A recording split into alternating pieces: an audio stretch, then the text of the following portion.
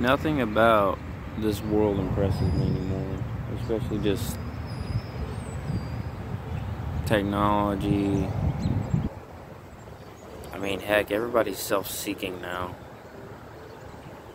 You know? It's all about you're nothing unless you sell out and gain the whole world, but gain the whole world and lose your only soul. This truly is the unbelieving generation. What do you do with it? What does God do with a generation that truly does not want to even look inside itself, does not want a mirror? That's the only issue people have with the Bible. It makes you look inside your own self. It gives you a mirror.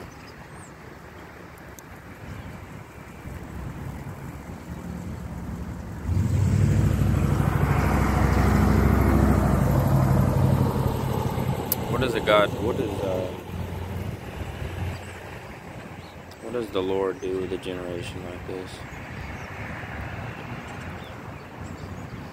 It's only self-seeking.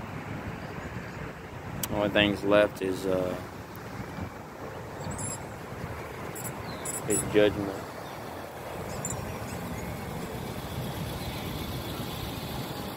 It's the only thing left. There has to be a judgment, and it's going to be a brutal one. It's going to be the bloodiest Armageddon you've ever seen.